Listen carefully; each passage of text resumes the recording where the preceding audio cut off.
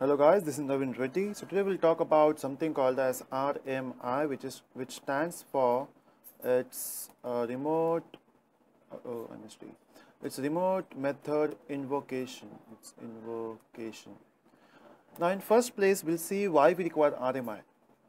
Now, see, let's suppose if you have a class A. So let's define a class A, and in this class, we'll be having lots of members like variables and methods. And let's say we have two variables int I comma j, and you'll be having a method called as show. You'll be having a method like display. You'll be having add. So you have all these methods here, and then you have class B. In this class B, you'll be having a main function, and you can, if you want to use this variables here, if you want to call this variables or methods from this class, what you need is you have to create an object, right? We have to build an has a relationship here. So we'll say new A, which means this obj here is your reference, and this new A here is your object, right? So this is your object and this is your reference. Or you can say we have this reference obj to go to this object A. Now how it works is like, let me show you a diagram with this. I'm not a good painter, but we'll try. Let's imagine this is your system, and you'll be having two types of memory. One is your this is your stack memory, and you'll be having a heap memory here. Now, how it works? When you create an object, like when you write this statement new A, it will create an object in your heap memory. Okay, this is your heap memory. You will be creating an object, and this object will have some address. Let's suppose this address is 102. Not a good painter, say you.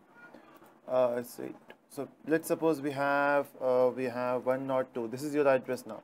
So this memory will have this object will have an address called as 102. Then in this section in your stack area, what you will be having is so what I can say, this will be your object name, which is obj, and the address of obj will be 102. So this is how it works, right? So in your system, you'll be having a object with address 102, and then in stack memory, what you'll be having is the reference and the address location of that object. Now here, like when I say when you create object of A, so we have this reference obj which is stored in heap, in stack, and the object is stored in heap memory. So next time when I say let's suppose if I say it's obj